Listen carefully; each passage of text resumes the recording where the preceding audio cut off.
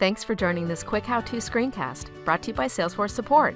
To see more content like this, hit subscribe.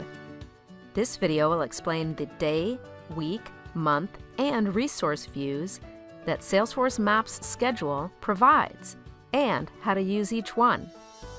Select the Schedule tab in the Salesforce Maps navigation bar to open the Schedule panel. The Salesforce Maps Schedule defaults to the Day view, where you can view your schedule for a single day.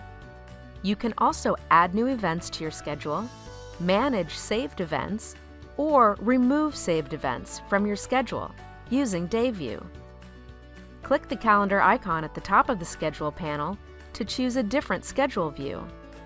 Select Week View for a read-only view of scheduled events for a specific week, or Month View for a read-only view of scheduled events for a specific month, or select Resource View to compare daily schedules and availability for multiple users or resources at once. Note that the Resource option is only available for orgs with Maps Advanced Permission Set licenses.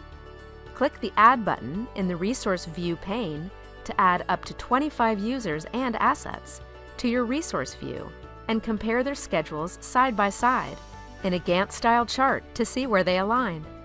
Click the Switch button in line with the user or asset in your resource view to display their schedule on the map. You can display up to 5 daily schedules on the map simultaneously.